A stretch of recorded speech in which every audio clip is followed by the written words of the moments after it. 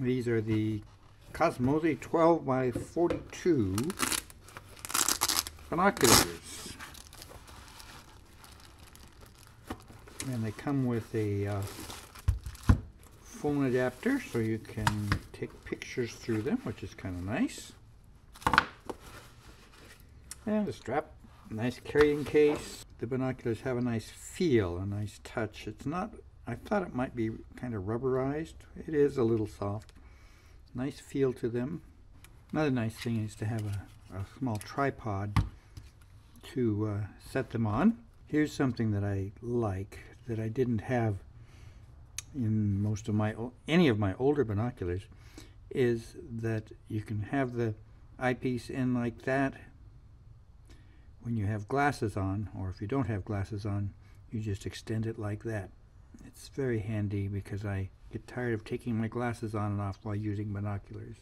The tripod mount goes into here. You take this little cap out of there and then you screw that tripod adapter in there. The idea would be, there you go, you just press that all the way together, then it's held steady because you're only going to be using one eyepiece.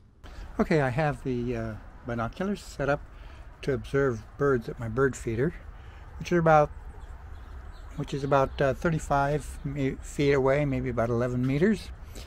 And one thing I notice here, I have to touch the screen for some reason on this iPhone 6, which is nice and small and easy to mount on there, in order to get it to get the right exposure. When I touch the phone, of course, it's going to jerk a little bit.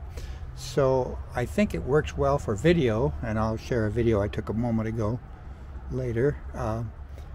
With photo, I'm going to be curious to see how well it works, because I zoom it in like that, but I have to touch the screen to get it to do the right exposure, and touching the screen to take a photo, it's not going to be really great, I don't think.